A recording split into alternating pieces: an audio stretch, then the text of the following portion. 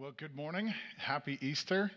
And hopefully this morning goes well and doesn't feel too strange, everybody being stuck in their homes. But we are happy that we can connect in this way still, at least. So, Easter is, one of those holidays, obviously, that we talk about every single year. It's this holiday where we celebrate newness of life. We celebrate the goodness of God. So as we get started this morning, I would like to begin by praying today and helping us to recognize his presence. So Father, I pray your blessing upon today. I pray your blessing upon all of us in the body of Christ. We are in a difficult season in our world, in our nation right now. And so Father, I pray that you would just speak peace, that you would just speak care. And this morning, as we take a look at the Easter story and the resurrection of your son, Jesus, Lord, I pray that you would continue to call us forward into the future that you have for us. Continue to give us hope and the promise of good things to come in you, Lord. So be with us this morning. Help us to hear from you as we look at the story in Scripture. We pray these things in Jesus' name. Amen. Amen. So as we look at the Easter story, it's difficult to talk about Easter without also talking about the crucifixion. And so I want to give a little bit of context this morning to the larger conversation. Last week, Pastor Steve shared a story about Palm Sunday, which is the name that we give to the Sunday when Jesus and the disciples came to the city of Jerusalem and they were received with praise and rejoicing in the palm branches and things like that began the week that we refer to as the week of Passion. And during the course of that week, Jesus spent time in the temple courts, preaching in the temple, talking to people, sharing time with the Jewish folks of that day, and teaching them. And then at the end of the week, they celebrated together the Passover meal. And we usually refer to it today as the Last Supper, that he and the disciples in the upper room broke bread and shared the wine, and he talked about, hinted at what was going to come, even though the disciples weren't quite understanding. So after the sharing of the meal, they went outside and they spent time in the Garden of Gethsemane praying that evening, late at night. And then in the middle of the night, after they had finished praying, Jesus was arrested. The religious leaders of the day, the Sanhedrin, the council sent some armed guards led by Judas to go arrest Jesus. They brought him to stand trial before the Sanhedrin. And of course, it was, the Gospels record that it was a bit of a farce of a trial. And then early that morning, because at the time, the Jewish people were not governing themselves. They were under the rulership of the Roman government. And they were not in a position, there were certain things legally that they didn't have the authority to do for themselves. And critically, one of the things that they couldn't do was they couldn't decide to execute the death penalty on anyone. In order to get permission for that, they had to take the accused to the Roman governor, and the Roman governor had to pass sentencing at that point. So at that time, the Roman leader was a man named Pontius Pilate. So early in the morning, the Jewish leaders take Jesus bound to Pilate, and they say, this man has broken the law. There were a number of charges that they brought before him, and they said, Pilate, please pass judgment on this man and schedule him for execution today. And Pilate didn't really want to. In fact, he found out where Jesus was from, the northern portion of Israel, which was under the jurisdiction of somebody else, a man named King Herod. And Pilate said, I'm going to send him to Herod, and I'll let Herod deal with this. And so he sends him to Herod, and the record, it would be a little bit humorous if the whole story weren't so tragic at this point. Because Herod hears that Jesus is coming to him, and he actually gets excited because he's heard of this person, Jesus, and the miracles that surround him and the events surrounding his life, and he thinks he's going to get a chance to see the miracle worker. And he treats it almost like a magic show at this point, and he has no real perspective on the gravity of this moment that Jesus is in and what's going on. And so Jesus comes before Herod. Herod is hoping to be entertained almost. And Jesus does nothing, of course, says nothing, doesn't defend himself. And Herod is disappointed, misses the gravity of the moment, misses how heavy this space and this time is. And he sends him back to Pilate. He says, I can't be bothered to deal with this right now. Go back to Pilate. And so Pilate then goes through the process, as we know from the story. He finally caves in to the Jewish leadership, and he says, fine, I will allow this man to be executed. And there's the moment where he washes his hands, and he says, the guilt of this decision is not on me. Let it be on you at this point. And he sends Jesus out to be crucified. So there's the carrying of the cross to the hill, there's the crucifixion event itself, and then Jesus' death that afternoon. And these details are recorded in the Gospels. And then afterward, we get this beautiful story about a man who appreciated and loved Jesus. And even though he was being executed as a criminal, he didn't want his body to be treated like a criminal's body. And so he asks and is given permission to take Jesus' body down and to place it in his own tomb. A tomb that he had purchased for himself, obviously, for the future when he would pass away. And he gives it to Jesus. And he buries him. And that's kind of where we pick up the story this morning, this picture of the crucifixion leading to Easter morning. And I wanted to talk about a few things because there are so many conversations intertwined with the crucifixion and the resurrection and the story of Jesus as it's told. But one of the conversations that we have to keep in mind, that we have to keep a good perspective on, is the idea of why this was all necessary. What was the point? And in order to start that conversation, I want to take us back briefly to the very beginning of the Bible, to the book of Genesis. Because the book of Genesis paints this picture of God's creation of mankind, Adam and Eve, in this garden, in this space where he enjoyed relationship with them, closeness with them, connection with them. And they lived in this place of unity and agreement with each other. And then as we know, as the story goes in chapter 3 of Genesis, the serpent comes and there's this moment of deception where God had given Adam and Eve some boundaries, some guidelines, some restrictions. And he had said, I'm giving you these for your benefit, for your health. And the serpent came along, and in this moment of deception, he has a conversation with Adam and Eve where he basically ends up saying, did God really say that? Are you sure that the guidelines and the restrictions that he's given you are the best thing for you, are really for your benefit? Or is it possible that if you did this differently, maybe you could find a better good than the one that God is offering to you right now?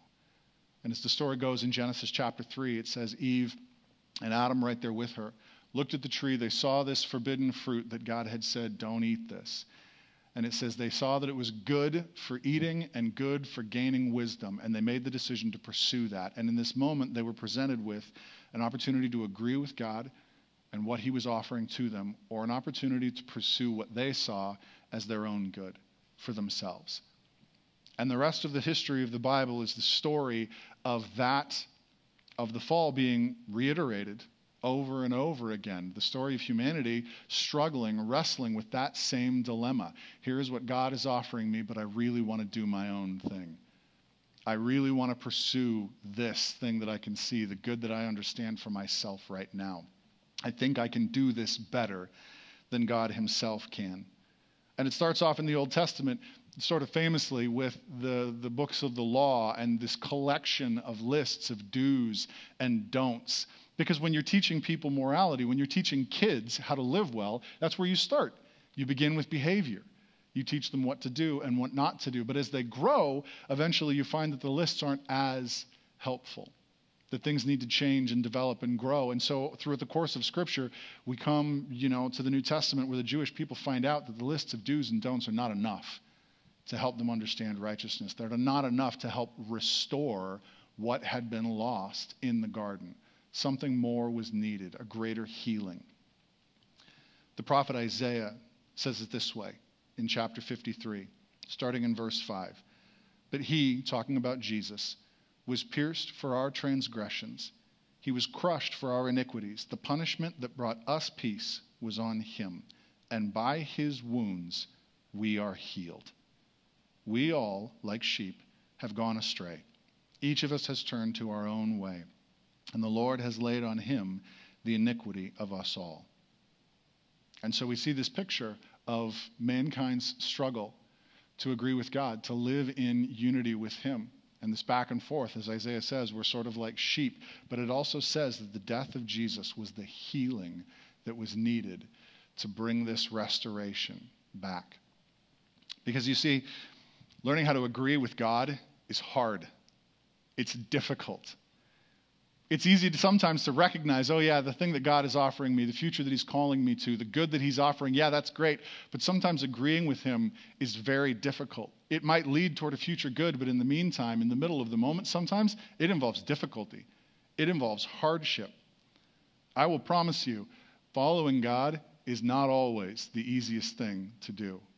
Sometimes it hurts. Because as good as it is, the fact remains, agreement with God is what led to the cross. Agreement with God is what led Jesus to be tortured and crucified. I mentioned earlier that he spent time in the Garden of Gethsemane, and that moment in the garden is what this is all about. Jesus is there praying and wrestling. In that moment, looking forward at his future, saying, God, I know what you're calling me to. I know what you have in store. I know that this is going to lead to a greater good, to the best possible good. But this moment right in front of me is not going to be any fun. And I really, really don't want to do this. And I get that. I understand that moment strongly. That makes a lot of sense to me. And Jesus stays in the garden, stays in that place of talking with God in this back and forth of saying, I want to agree with you, God, but I'm having a hard time right now. I am going to need help. And of course, at the end of that time of prayer, he comes to this moment where he is able to say, Father, if there's any other way to do this, please let me know. But if there isn't, I will set my desires down in this moment and I will agree with you. And I will walk into this thing that you are calling me toward. Because the truth is that agreement with God does lead sometimes to the cross and that moment for Jesus. But the good news is that agreement with God is also what led to the resurrection.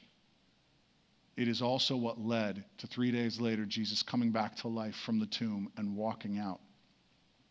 If you have your Bibles this morning, go ahead and turn with me to Luke chapter 24. I would like to read the Gospel of Luke and its depiction of the resurrection morning and how that went. Luke chapter 24, starting in verse 1, it says this. On the first day of the week, very early in the morning, the women took the spices they had prepared and went to the tomb. They found the stone rolled away from the tomb, but when they entered, they did not find the body of the Lord Jesus. While they were wondering about this, suddenly 2 men in clothes that gleamed like lightning stood beside them. In their fright, the women bowed down with their faces to the ground, but the men said to them, Why do you look for the living among the dead? He is not here. He has risen. Remember how he told you while he was still with you in Galilee?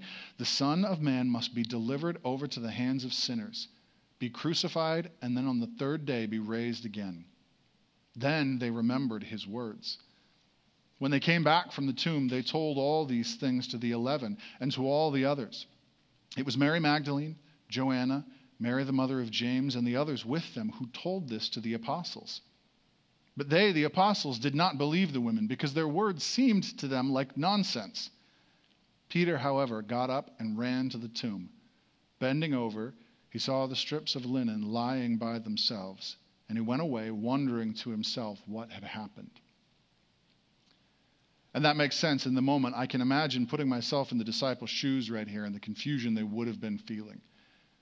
And the confusion that they would have been dealing with. Because this agreement that they saw Jesus walking through didn't make any sense to them. Jesus was on the same page with God, but the disciples were struggling. And even in this moment, as they start to become aware of the resurrection, they're confused. And I get it. The disciples' whole world had been centered on this person of Jesus. They had followed this man for 3.5 years. They had these expectations of who he was going to be and what he was going to do. Everything went through Jesus for them.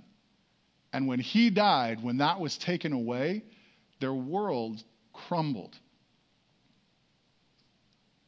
I find myself sympathizing with them quite a bit this year.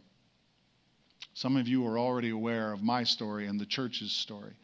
But earlier this year, January 26th, my father died very suddenly of a heart attack. And my father, Pastor David Lanning, was the pastor of our church. He was our leader. He was the guy that we followed. He was the guy that we loved. He, in many ways, was the central anchor piece for my life and for a lot of other people here at the church. And he was gone very unexpectedly. And in the aftermath of that, I understand how the disciples, a little piece of how they would have felt at this moment. The confusion, the loss, the sense of absence, the sense of here was this person, here was this man who I loved, and so much of my life went through him. As a church, so much of our lives went through him. He was this focal point for us. And now he's no longer with us. And we're left in this place of confusion, of hurt, of loss, very similar to what the disciples were experiencing at this time as well. And the disciples responded to this, understandably, by sort of going back to their old expectations and what they had wanted and the dreams that they had set out for themselves, and saying, all right, God, we got to find a way to go back and make the old thing happen still. Pastor Steve talked last week about their expectations and what they were hoping for, because see, for the disciples and the people of that day, so much of their hope in Jesus had been a political hope. There had been an understanding that the Christ, the Messiah, that Jesus would come back to set them free from Roman governance and to give them their own nation back.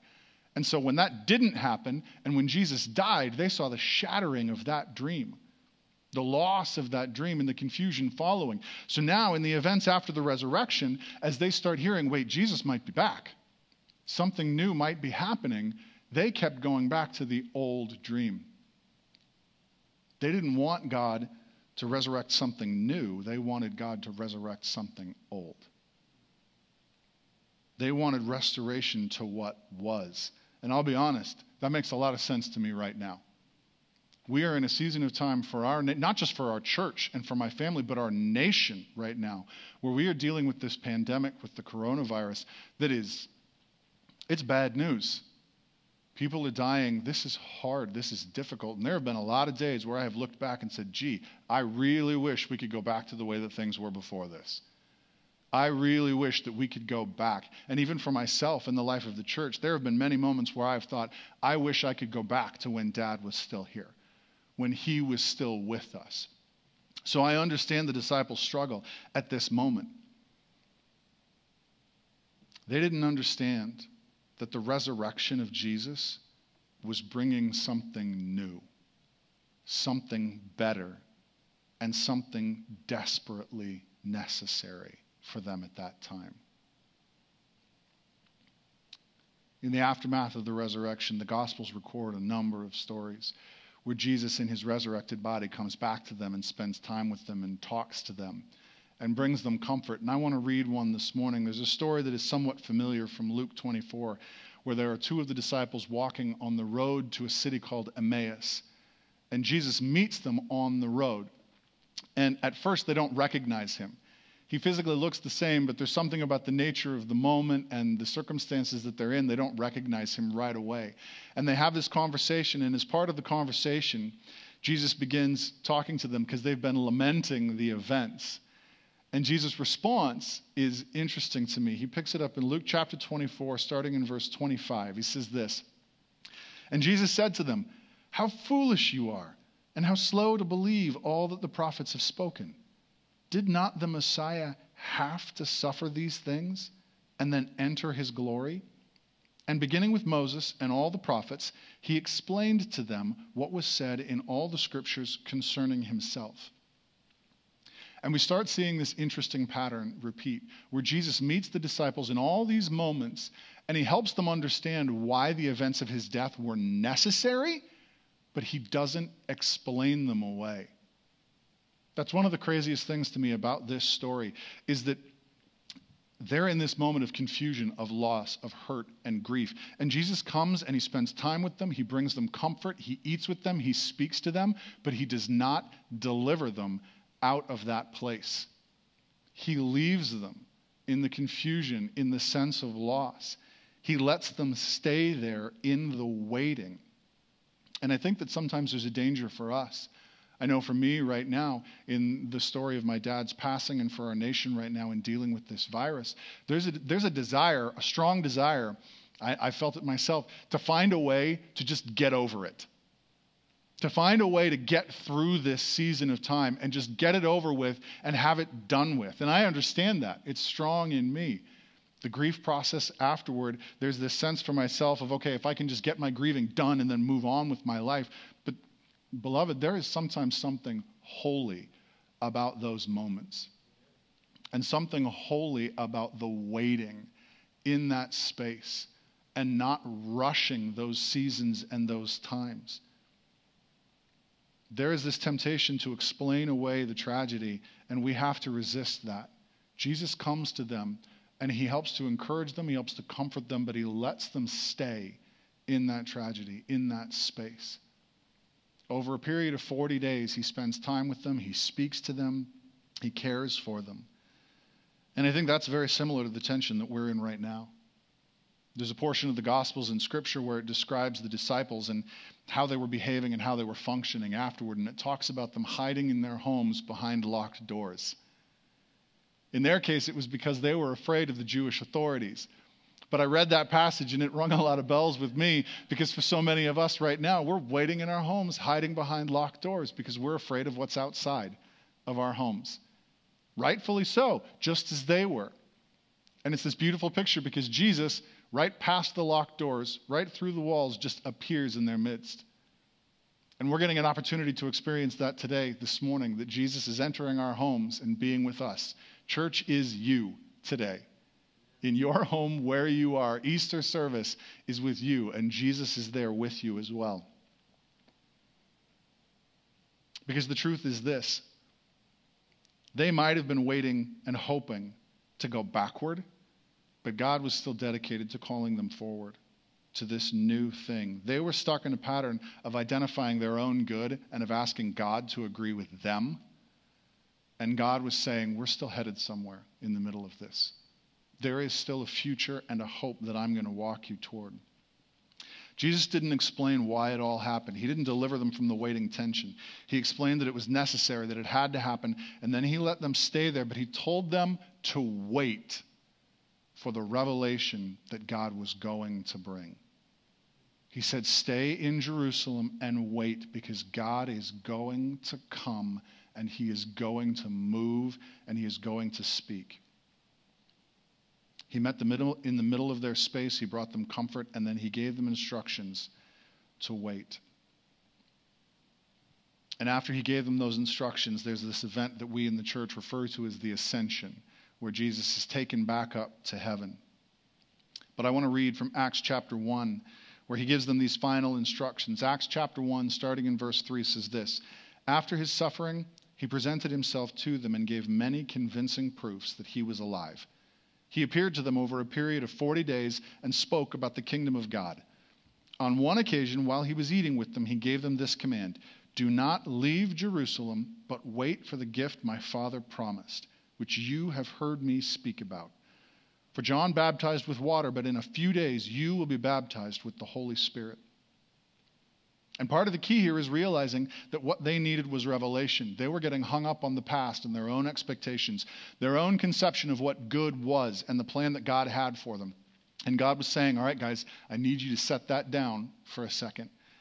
And I need you to talk to me and agree with me.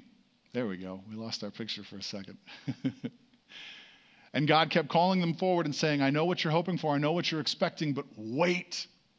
And Jesus said, wait, there is a good coming. You see, because the story of Christianity, the story of Scripture, is this story of death and rebirth. This story of the old passing away and God bringing this newness. Over and over again, we see these pictures where the Hebrew people are in slavery in Egypt. And there's a death that happens. And then afterward, they're set free and there's this newness of life. And they go through a season of time of the wandering in the wilderness, and that's a death for them. And then there is a newness as they are ushered into the land that God had promised to them. And they go through this cycle over and over and over again of loss and of death into something new, into the revelation of what God has for them. And beloved, we're in a very, very similar time right now. The promises were already there for the disciples. The Scripture had been written, the Scripture had been given to them, Jesus had spoken, God had spoken. But they couldn't see it for themselves. They were so stuck in the old, so stuck in what they wanted that they couldn't see the promises. And they needed this moment where God was going to speak and where God was going to come in power. They didn't know it, but they were headed straight for the day of Pentecost. And the day of Pentecost is this event that we refer to in the church that happens about a week or so after Jesus leaves and he ascends back to heaven, where the disciples are gathered together. And God pours out supernatural power on the lives of the disciples. And they go out from that place and they spread the gospel and they preach and people are healed and people are saved.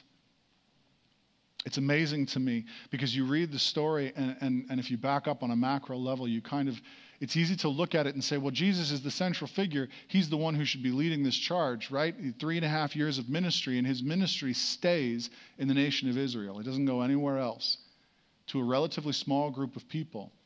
And it is after he dies and after he leaves that it explodes. And that life happens and that newness happens. Within one generation after the life of Jesus, the gospel is carried to the entire Roman world. It covers every part of civilization as they knew it at that time. It reaches everybody. Jesus had to die and had to go back to heaven to be with the Father before the new thing that God wanted to do could be brought to fruition. Beloved, we are in a season of loss right now. We're in a season of hardship, much as the disciples were going through. Grief, confusion, and the strong desire to explain away our current hardships. But we have to remember that we are headed for our own day of Pentecost. I don't know when it's coming. I don't know what the timing is. I would love to know. I would love to be able to stand here and say, because according to the calendar, we're going to celebrate Pentecost on May 31st of this year. And I would love to say, May 31st, everything's going to get resolved. And the new thing that God is doing is going to be here and it's going to be happening. I don't know what his timing is. The waiting always takes longer than I want it to. The waiting is always harder than I want it to be. But the promise is that God is calling us toward something new, something better. He is calling us toward new life. He is calling us toward resurrection and rebirth and the plan that he has for us in the future. So that's the question for us this morning. What's the promise? What is he speaking into reality for our future? It's not going to be a resurrection of the old thing. As much as there are days where I want that to be the truth, he is not calling us to relive the old thing. That death and rebirth cycle that we see throughout the course of Scripture, that we see echoed throughout life, results in something very different than what used to be there. Frogs don't look a lot like tadpoles. Butterflies don't look a lot like caterpillars. New life very rarely looks exactly like the life that came before it. But it is always what we are being called into. Christianity is filled with this, life is filled with this, and we are living it right now. So what is God calling us to agree with today? What's the future that he's laying out before us? And where is he asking us to partner with him today? What is he calling us into? I want to take a few minutes to end the service today by praying with everyone. And I want to pray for a couple of things. First off, I want to pray for those of us who are already believers, who have experienced that restoration in life with God. I want us to take a moment and to ask God, what is the newness that he's calling us into? Maybe it's not supposed to be here yet. Maybe what he's calling us to right now is to stay in that waiting, to stay in that sense of loss and grief, and maybe what he wants to bring is comfort. Maybe what he wants to speak this morning is peace. Or maybe he wants to start revealing some of those promises, and he wants to start giving us a perspective on the future and where he's heading and what we can hope for and what we can hang on to. And in a moment, I want to pray for that. But I also want to pray for the folks who may be watching this morning who don't feel like they have any kind of a connection with God, who sort of feel like you're still left in that Genesis 3 garden space where the brokenness has happened, and you haven't experienced the healing and the restoration of God bringing you back to that place of relating with him and hearing from him and experiencing life with him. You still feel like you're struggling to agree. And I want to take some time to pray for that as well, to give you an opportunity to respond. So let's pray this morning. God, I thank you so much for who you are. I thank you for Easter and the promise of Easter and the picture of what you are doing. Jesus' death was absolutely tragic, yes, in every way. And it was also necessary that it happen. And those two things don't cancel each other out. They get to coexist. And Father, we're in a space and time right now where we are experiencing tragedy on a lot of different levels and hardship on a lot of different levels. And just knowing that there is a good in store for us in the future is not enough to make those hardships go away. And it's not supposed to be enough to make those hardships go away. God, there is something holy about this moment, this season that we are in right now, about the waiting for you. So, Father, I pray that as a church, as a nation, while we are in this moment of waiting, while we're in this moment of grief and loss and confusion, that you would meet us there and give us comfort. God, that you would appear in our homes, that you would sit with us, that you would speak.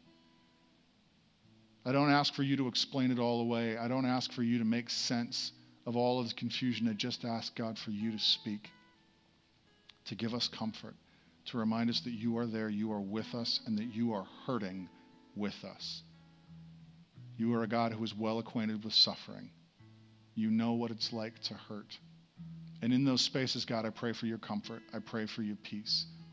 And Lord, I pray for your voice and for revelation. I do pray, Lord, that you begin to speak to us.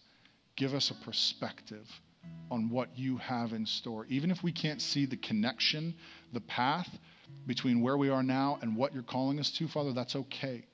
Start to give us hope for what is coming, for what the new life can look like that you are bringing to bear in this season. Start to give us a vision for that day of Pentecost, where you pour out your Spirit and where you start to do the new thing. And you start to bring that sense of rebirth, God. Speak to us this morning. Tell us what to agree with.